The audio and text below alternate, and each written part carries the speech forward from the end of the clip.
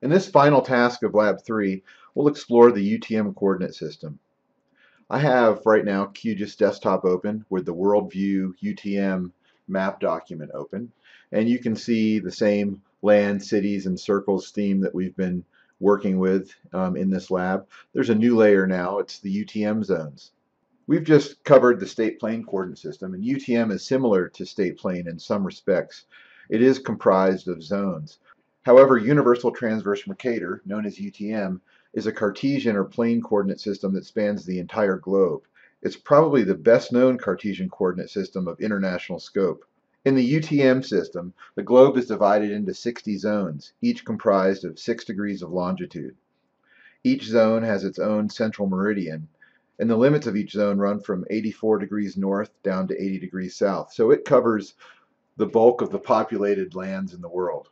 Each UTM zone uses a custom transverse Mercator projection, and the zones are numbered from 1 to 60. So starting here at the international date line, we start with zone 1, and they run up consecutively to zone 60. So let's start, as we've been doing, by checking the coordinate reference system of our map. Go to Project Properties and open up the CRS tab. And I can see the map is in WGS84 as we've become familiar. What I'm going to do is enable on-the-fly CRS transformation, and I'm going to change the coordinate system of this map into a particular UTM zone. I'm going to change this into UTM zone 32. This happens to be the zone that the majority of Denmark falls into, and this is where the next QGIS user and developer meeting is going to be held. So I'm going to type zone 32 into the filter to narrow my choices down, and you can see there are different zone 32 definitions with different datums. I'm going to choose the one with WGS84 as the datum and click OK. And this will take a little bit to render. It's having to force the rest of the world into this narrow cylindrical projection that it's not really designed for. So typically we would not be using UTM unless your study area fits neatly into the UTM zone. So here you can see the result, and the map is very distorted. Again, this is just intended for study areas that fit within the zone.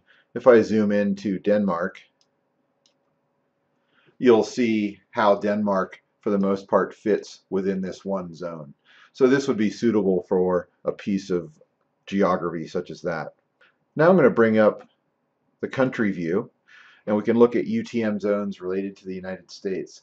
So here in the continental lower 48, we have 10 zones. Many U.S. federal agencies use the UTM system. For example, the Forest Service and the BLM will use UTM for mapping regional data sets. So this time I'm going to go to Project Properties, and I'm going to change the map to be in UTM Zone 13. This happens to be the zone that I'm recording this video in. I'm going to choose the NAT83 datum and click OK. And you can see now that we are centered on UTM Zone 13. In this Task 5, you'll do something similar and explore putting these QGIS map documents into a zone that you're situated in to see how the map changes. In Lab 3, you've learned how to work with coordinate reference systems within a QGIS map document. You've also learned how to create a custom CRS definition and how to reproject a shapefile to a new CRS. Along the way, you've explored world, national, and state projections and coordinate systems.